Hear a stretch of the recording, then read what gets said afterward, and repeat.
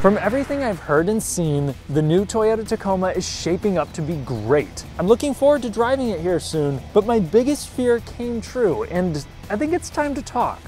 Last year, I made an overview on the 3rd gen Tacoma and why you should or shouldn't pick that one up versus waiting. The main reason I was skeptical of the newest truck was that it was probably going to be much more expensive. This architecture dates back to 2005. It used a relatively simple design, and this was going to adopt an all-new architecture. So let's get it out of the way. The base price after destination is now $33,000. That is nearly $5,000 more than the old utility package Tacoma. But before I dive further into the price, I need to highlight what's new and what you're getting for that money. As much as I appreciated the old death-defying 2.7-liter iron block inline 4, mix 160 horsepower and 4,000 pounds, and you're gonna have to challenge your depth perception before merging. I'm telling you this because I owned a Tacoma with that engine. So it was pretty easy to assume that that engine would be on its way out. In its place, on the base trim, you will have a 2.4-liter turbocharged inline 4 that is a detuned version of the engine you'll find on the higher specs. It makes much more torque and horsepower, and even reintroduced a manual transmission to the base grade.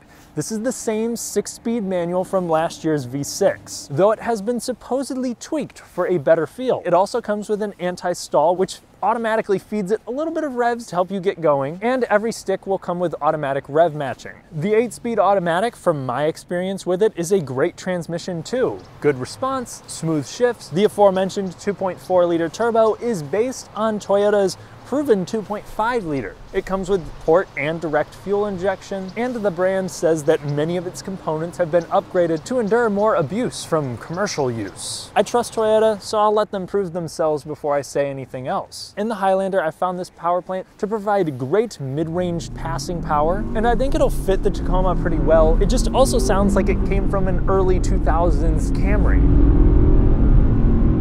The truck itself will be based on the TNGA F platform, which is the new architecture underpinning the Land Cruiser, the Tundra, and the upcoming 4Runner. I've heard good things regarding comfort and handling, but I need to test that out for myself. It also adds an optional power liftgate, and you can get it with little releases on the side.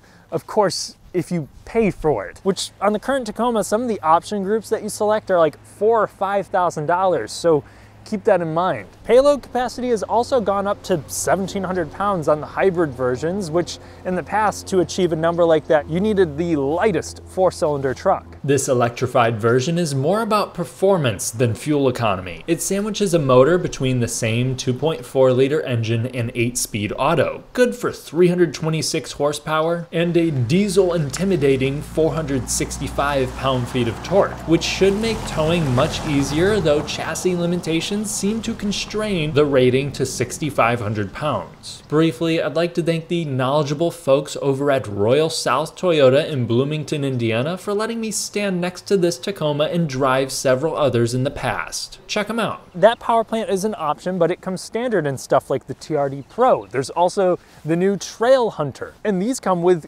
copious amounts of upgrades. There's substantial suspension improvements. Not just underneath, but for the seats of the TRD Pro too. There's a new front sway bar disconnect, something you can opt for with the TRD Off-Road. Then there's a slight suspension lift. Molly panels come with Tacos now, but the Trail Hunter gets them built onto the side of the bed. And the limited trim is much more serious this year, as it comes with adaptive suspension and an exclusive automatic 4-wheel drive system that will allow you to engage all of the wheels in a much wider variety of situations. There's plenty of flavors around for this year, and there's even a new pre-runner edition, which gives you a 2-door, 2-seat, and 2-wheel drive configuration with a rear locker still. It's an entry-level off-roader with some swagger, though it's hard for me to even call it entry-level because it's $40,000. Let's remember, you do get more sophistication with the new truck. Things like standard proximity unlock and lock. With the old SR, you still had to stick the key into the door handle unless you opted for the convenience package. There's also standard rear discs. Step past the SR and you'll drop leaf springs for a more controlled coil setup. There's better seats, better infotainment, better active driving aids, and that's all nice. At the end of the day, it's still a mostly no-frills truck with steel wheels and a durable bed, though I really hope that they bring back the utility package, because for a lot of people, they don't need everything I just mentioned. And while I am ecstatic that Toyota kept the manual transmission for the TRD models, it's gonna cost you at least $43,000. With the automatic, you're over $44,000, and that is before any of the packages, which can be very expensive. Here, this truck has over $6,000 of the options. Expect to pay extra for things like leather, a sunroof,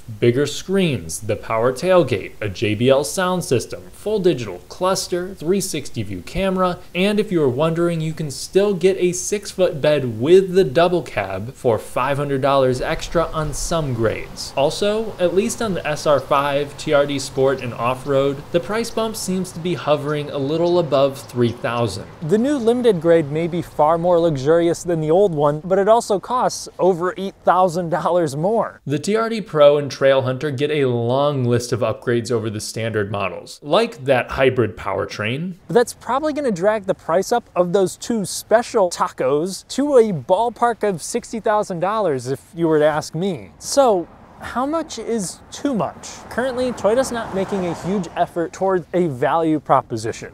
Instead, they're taking the grizzly bear survival guide to heart. As long as you're not slower than the other guy, you're safe. Or, as long as it undercuts a full-sizer by just enough money, the Tacoma should not have its sales devoured by many of the bigger trucks. A Tundra with the double cab, which offers an okay back seat and presumably worse gas mileage, but a much larger towing capacity, bigger bed, and more power, costs $8,000 more than an SR5 four-wheel drive double cab Tacoma. You may say just go with the bigger truck, but no matter what way you put it, that is a substantial difference. And unless you're going with a work truck grade F-150 or a Ram Classic, the Tundra's price is on par with the segment. Considering that and all the positive things I'm hearing, I don't think the new Tacoma is overpriced. However, it does carry a high price relative to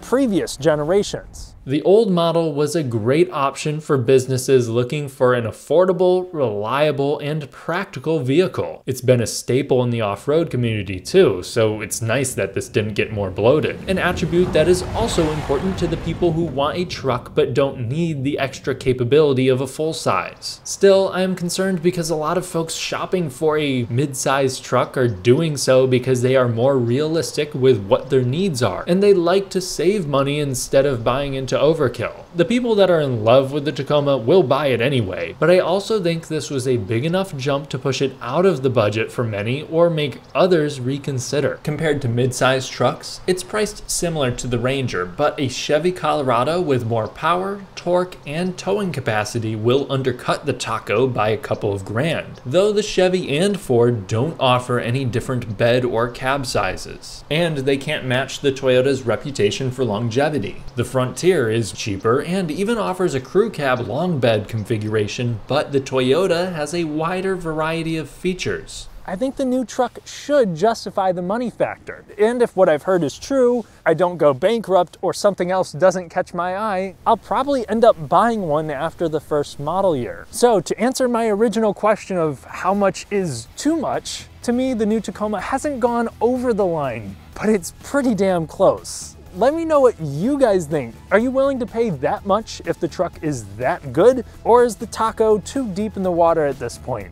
Thanks for watching. If you enjoyed the video, then please leave a like to help me take on the elusive YouTube algorithm. Subscribe and hit the notification bell for more fun, detailed car content without fluff. Check out my Patreon for an additional podcast, and I'll catch you in the next one.